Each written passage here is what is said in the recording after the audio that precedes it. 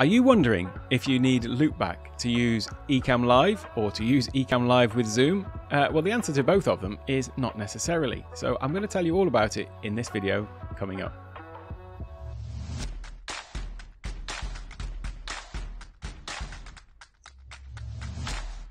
Hello and welcome to Take One Tech. My name's Alec, and in this video we're talking all about Loopback and if you really need it, in fact, to use Ecamm Live or specifically to use Ecamm Live with Zoom, because if you've spent any time in the Ecamm Live community, which is absolutely great, by the way, go to facebook.com/groups/Ecamm Live. It's a great community to be a part of, full of wonderful people, and it's very supportive and encouraging people to help grow and learn from one another. So I highly recommend that. But a lot of people in there have probably heard people talking about Loopback and think maybe that it is a requirement to use Ecamm Live specifically with Zoom or Microsoft Teams or something like that. But in fact, you don't actually need it necessarily.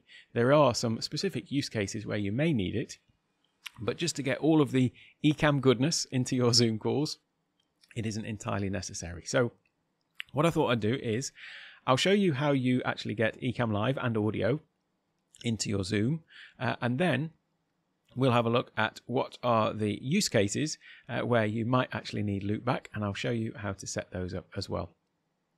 So let's go straight into the Zoom and Ecamm Live part.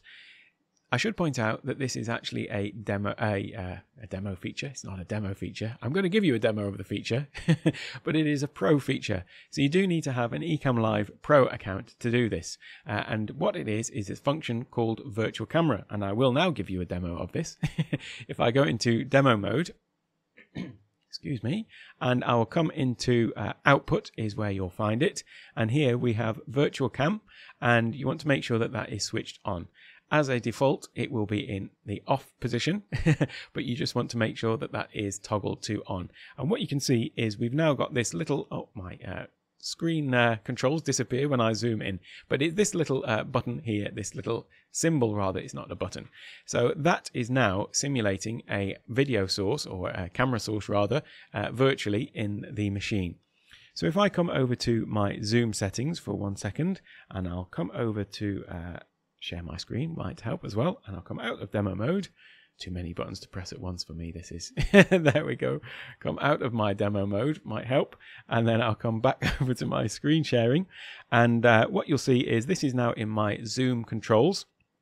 So here where you can select your camera, because I have now toggled that virtual camera on in Ecamm Live, you'll see, as well as all of my other camera sources, we've also, I've got to get rid of that one, OBS virtual camera. I haven't used that for a long time. You can now see that we've got Ecamm Live virtual cam. So I'll click on that one. And as you can see, it is now picking up my audio, my video feed from my Ecamm Live. So that is how simple it is to get my video from Ecamm Live into Zoom. But what about my audio? What do we do about that? Well, the fact is, if you are just going to be doing sort of normal presentations in Zoom, or you just want to use it for, as I say, some of its green screen functionality or things like that, then all you need to do is go to audio and just make sure that your microphone is selected. There is no difficulty in that. It is still picking up my my microphone just as it normally would. As you can see, my Shure MV7, which by the way I did a review of. I think it's a great mic. I'll leave a link to the mic and the review in the description below. But yeah, it just works. So now you can have all of the green screen effects, any overlays, things like that. Bring in your PowerPoint presentation or keynote presentation into your Ecamm Live production and have that, going out to Zoom. There's no problem with that whatsoever. The question is, when do you need Loopback? So I'll tell you about that one next. Before I do, I'll just mention one little Zoom feature that I think some people may not be aware of. So I, at the moment, have my speaker as my headphones, my in-ear monitors, which are plugged into my MV7. So that's why it's coming up as my audio source. But there is a little toggle here. If you do leave your headphones plugged in, because it's always better to have calls on headphones in my mind, leads to much better audio quality for all involved. But if you do, then sometimes you may not hear like ringtones and things like that. So there is a little toggle here. Use separate audio device to play ringtones simultaneously. So if you toggle that on, then you can select another set of speakers. So for example, this is my monitor, has built-in speakers, so I select that. So then when I get any Zoom calls starting, then I do actually get the ringtone playing out loud into the room, but then obviously the main audio is coming on there. Just a little small thing I thought I'd mention, because I think a lot of people don't realize it's there in the settings. But anyway, that is a little bit of a digression. So the question is, when might you need to use Loopback? Well, that is for if you want to use Ecamm Live, where you have maybe you want to bring in a guest into your Ecamm Live, because there is obviously in the Pro version of Ecamm Live, which you'll have if you're linking in with Zoom, then there is interview mode, which allows you to bring guests into your Ecamm Live production.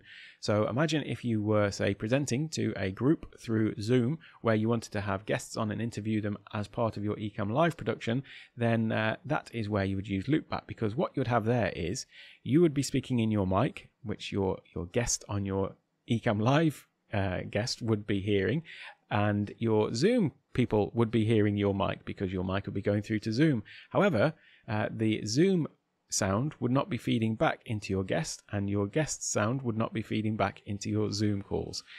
Another reason why you might want to use Loopback is because you might be actually having a Zoom webinar or something like that, and you may actually, or meeting, and you may actually want to stream that over to not using the Zoom streaming, but using Ecamm Live, stream that to YouTube or Facebook or something like that. And there you would have exactly the same problem.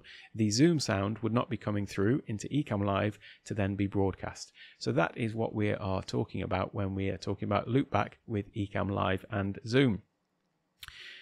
So maybe I should tell you exactly what Loopback is. So if I come over to my other screen and I will show you, get a few windows out of the way,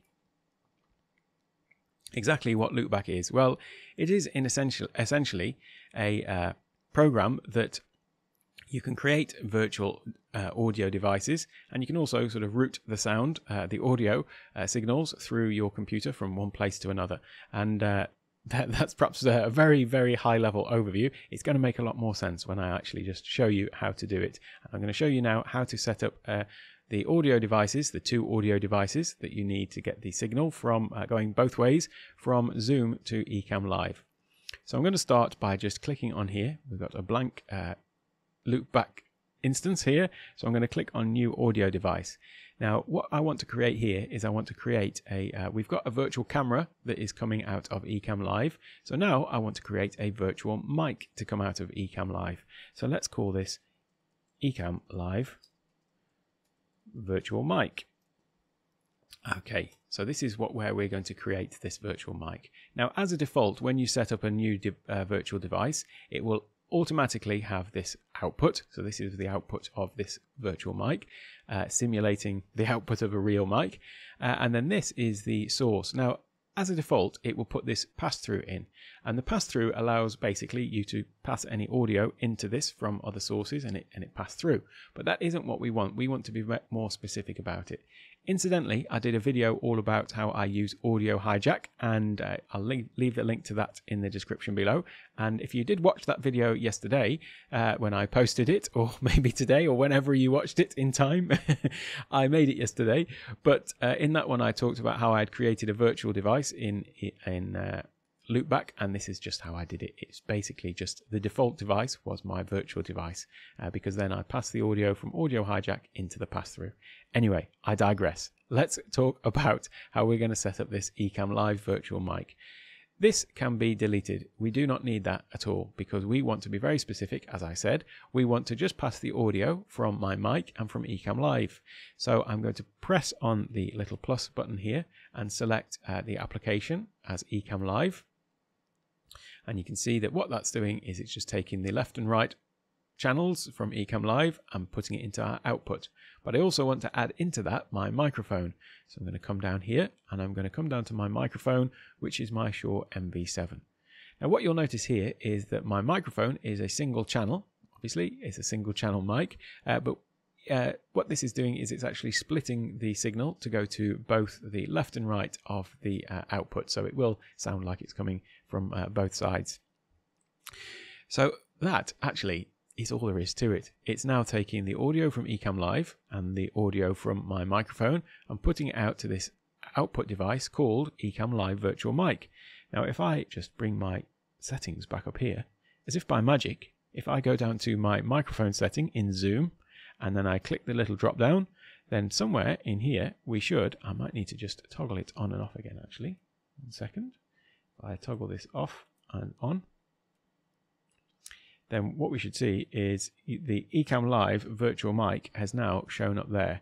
So I'll just select that one, and what you can also see is now I've got my Ecamm Live Virtual Mic selected, and those little input levels are still bouncing around, and that's because it is still obviously picking up my microphone, and if I was to be playing anything through Ecamm Live, it would be picking that up as well. So that is basically how we do it. We've got one half of the process done, and now what we need to do is we need to do the same in reverse to get the signal back from the Zoom into Ecamm Live. So now we're going to create another virtual device. So I'm going to click on this one, and I'm going to call this one Zoom Virtual Mic. Incidentally, I would always recommend that you use the actual source as the name. So rather than thinking, well, this is going to feed into Ecamm Live, so let's call it Ecamm, we want to have the source in the title, because then you can use it to route to anywhere and you'll always know where it is coming from.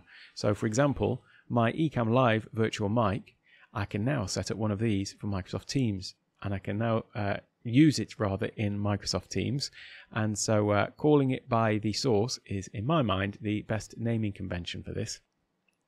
So with the source, again, we need to just take out this pass-through because we don't need that, and then we also need to come in here and we need to add in the Zoom, which is this one, and there is also the microphone, MV7. So that is now doing the same thing. Now there's one setting that I need to tell you about that you need to activate on both of these. So first of all is in this one where we've got these options. We've got options for the microphone. We can adjust the levels if we want to adjust those levels at all, so that you will have one louder than other. If you have multiple microphones, you can do some sort of managing of those levels in here, but specifically we want this one to be unchecked, mute when capturing, and that means that when this is operational, we don't want it to actually mute the sound coming out of Zoom, because we want to still be able to hear it in our monitors. So we're going to toggle that one off, and we're going to do the same in the Ecamm Live as well. We've also got the option here to mute when capturing, so we're going to turn that one off as well. So the last step then is to actually bring the Zoom feed into Ecamm Live. So let's do that now. I'll come into my demo mode again, and then basically you'll see down at the bottom, and I should just point out, if you have got Ecamm Live open when you set this up, you may need to just exit it and restart it again, as I've had to do, in order for it to show up. But basically in your audio settings, so don't forget that you've got audio settings, there's this little window on the side. You can click this button here, just in the up there somewhere, to show and hide your sound levels, or you can change it from your mic settings here. You can select the mic from there, but let me just show you in this drop down box. You can see here we've got this Zoom Virtual Mic, so that is the microphone that we set up, the virtual mic. So that is what you would select in Ecamm Live, and that is about it. You've now got your Ecamm Live sound and your mic going into Zoom, and you've got your Zoom sound coming into Ecamm Live, and that is how and why you would use Ecamm Live. Loopback. So I hope that that has helped and answered some questions about when and if you would need need Loopback. If you found that useful, please go and like and subscribe to the channel and turn on notifications so that you get notified whenever I make a new video. But as always, you don't have to wait too long. I've got more videos coming up next, and I'll also leave a link to another playlist for you as well. Have a great day.